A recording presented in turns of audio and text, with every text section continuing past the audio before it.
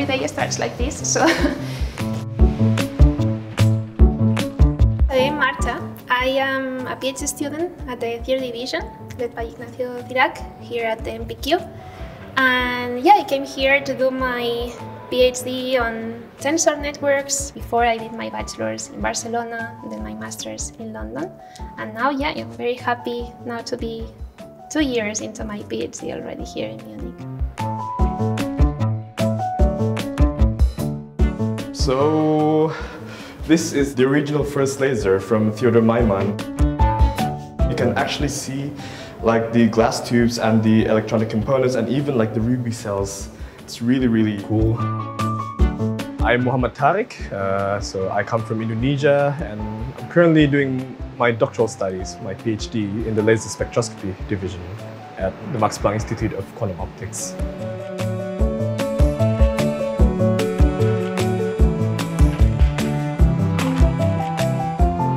Here there is our library. Sometimes I come here and just like sit down there and find some new books about research.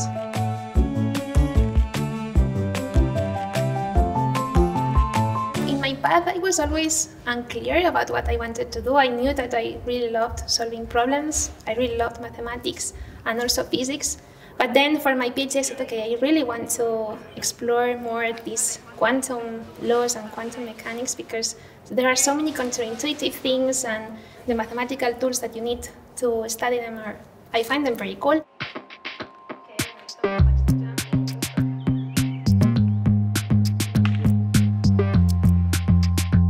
There's around 44 labs at MPQ, so they're all scattered around 4 hallways or so. So this hallway specifically, most of the experiments here are related to precision spectroscopy. Let's say frequency combs, measurements of transitions very, very precisely. There's also labs that are dedicated for ultra-cold molecules, optical resonators, even attosecond physics also, like you can measure things really, really fast. I come from electrical engineering background. However, I've been wanting to do physics for a long time, so that's why I started doing physics. I started my work here as a master's student, and then now I'm pretty much working, let's say, in the same project.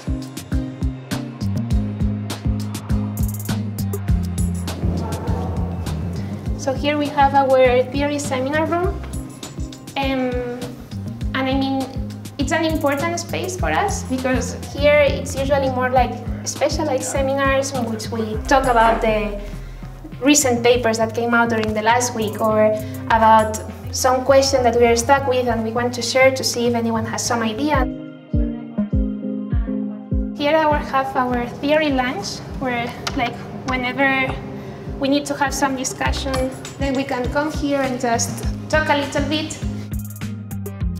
There's a lot of professors here that then you see and read their work and then you realize, okay, at some point they were here, no? Like, and they were, so a lot of people here that I admire a lot. So, yeah, I mean, it feels like a privilege not to be in a place where so many great people have been, so yes.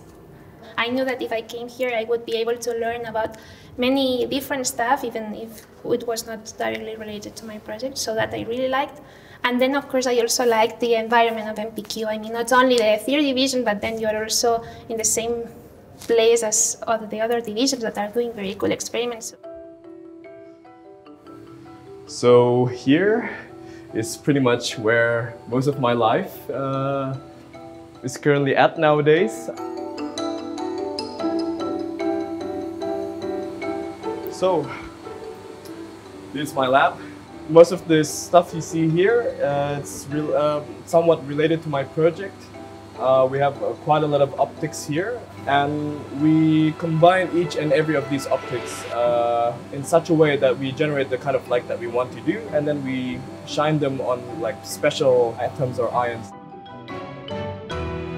As a PhD, you're learning to do research independently, but of course there's a lot of support. Like there's also support like from other colleagues, like also other PhD students. We have really good advisors. We also have like the mechanical workshop and also the electrical engineers that creates all of these crazy setups.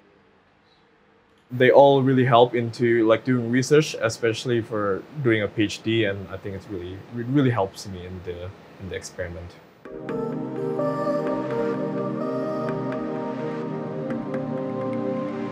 It's also a nice thing to see that even if I am working at the theory division, then there's also the opportunity to just go to some lab and have a lecture and learn about what others are doing. Hi, Kevin. Hey, Marta, come in. All right. Okay. Hopefully it's not too uncomfortable. So this is our experiment. Basically, right below the glass cell, you have this white thing, which is the objective in the end.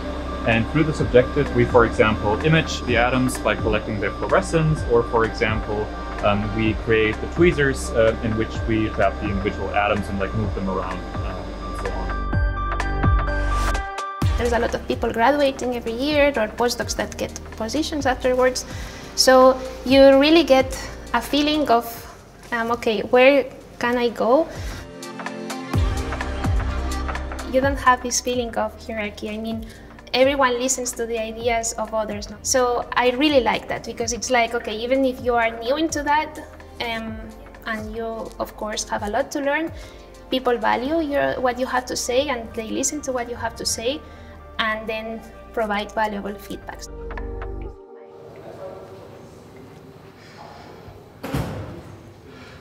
So, this is my office. Most of the time I'm doing, well, administrative work, or if I need to drive equations, let's say, or if I need to do simulations to just figure out what's happening, like whether the thing that I'm measuring in the lab makes sense or not. There are times when I pretty much spend the whole day just looking by the window, thinking of what to do next, or just thinking of ideas, and later in the day just discuss it with, let's say, my advisor, my supervisor, to see what they think about it. All the divisions at MPQ, I mean, they have really good networks. I mean, they go all around the world, both in academia and in industry. Munich itself is pretty much a hub regarding quantum technology. We're working with a lot of institutes around here, and also a lot of companies in general. We're associated with the TU Munich and also the LMU Munich, two universities in Germany that really has a reputation in the fields of quantum optics, quantum mechanics. There are always many visitors, Like here, for example, in the theory group, we sometimes even have 3 visitors at the same time, or things like this. Almost every week there's someone from somewhere else that comes and tells us about their research. We have the MPQ colloquia, for example, where also external speakers come, and then you get to travel to conferences, which are a very nice way to get an idea of what is happening.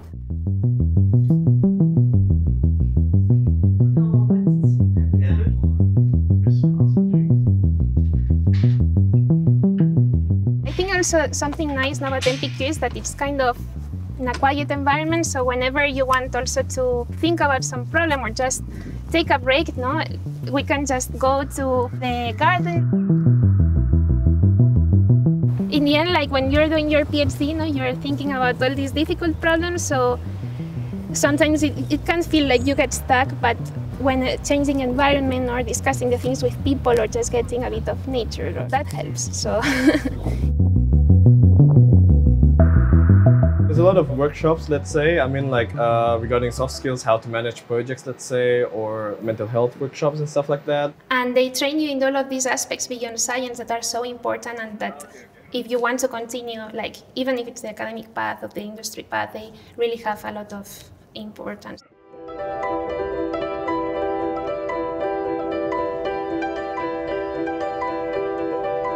I enjoy living in Munich because it's a comfortable also city to live in, and you have these many nice places, like the English Garden, or you can go, I don't know, to other places in the city. I mean, I really like Munich. I mean, it's a really good city. Whenever you're tired of pretty much anything, there's always the Alps to the south. You can just simply take a train for 1 to 2 hours to the south, and you can even go skiing, let's say, or hiking in the summer. There's a lot of lakes around here. The culture is also really nice. You have people from pretty much all around the world working on different fields and stuff like that. And at MPQ itself, I mean, we have 44 nationalities. The next steps For me, it's always unclear. Like I take my time to decide, but what I know is that I am very happy to be doing like this journey, because in the end, like you're working on something that you really like. Doing this is something I've been really wanting to do, like even as a child. So continuing working on academia, continuing research, especially fundamental research, I think doing that for a lifetime is always interesting. I would say that MPQ is a very nice place to do it. I am very happy to have chosen this. It's a very nice opportunity to just learn about what's happening in this quantum science and quantum computing questions, let's say.